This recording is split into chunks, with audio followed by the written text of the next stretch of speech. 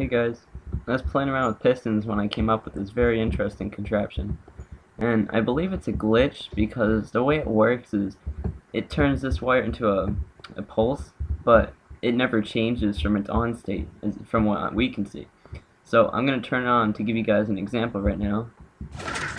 You see, the wire still looks exactly the same, but it's really pulsing because if I hook it up to this door, the door is opening and closing, but it's not showing it, and you can walk perfectly through like it's not like it's open.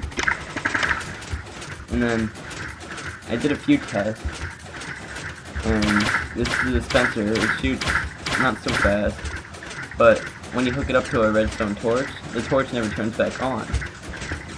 And a note block, it plays the same speed, and a piston will also go up and down, even though it looks like this wire is perfectly normal.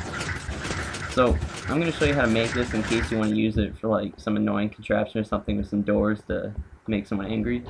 So to start, you place a cobblestone block, then the piston, then another cobblestone block, followed by the repeater, and you want to leave a one block gap right here, then a torch. Next, you want to place a piston where that one block gap is, and then dig a hole right here, place your torch, dig another hole, place some wire, place more, just like this, so everything should look like this. And then once you get this far, put a lever here, turn it off for now, place that final torch right here. Now you're good to go. See, it turns on, it runs exactly the same, and it keeps off that. But if you hook this up to some doors perhaps, you can make some very annoying contraptions. Thanks for watching.